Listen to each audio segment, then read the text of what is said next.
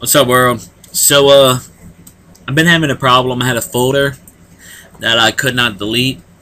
Um, when I try to delete it, I would get this message right here: item not found. Cannot find this item. Blah blah blah blah blah blah blah blah blah blah. Well, finally, I found out we got to go to the command prompt. So, go to start CMD. Command prompt. Right click.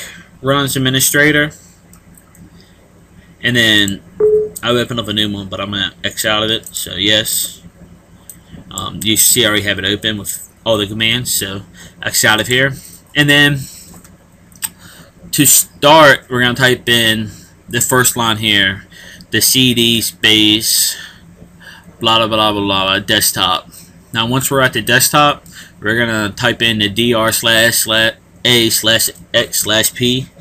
And that is going to give us this detailed list of what we have on our desktop.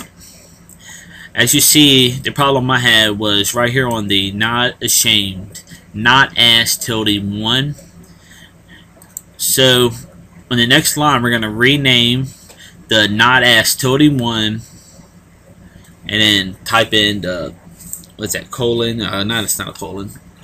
Whatever. The parenthesis things, and then rename command. So we're going to rename it so we could delete it. After we do that, we're going to type in the dir/a/x/p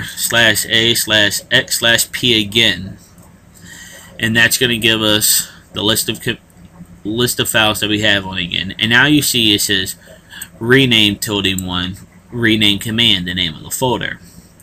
So right here we're going to just type in rd/s and then the rename tilde 1, and then it's going to ask you sure do you want to delete it, and just hit Y for yes, and then hit enter. Once you do that, it should be deleted.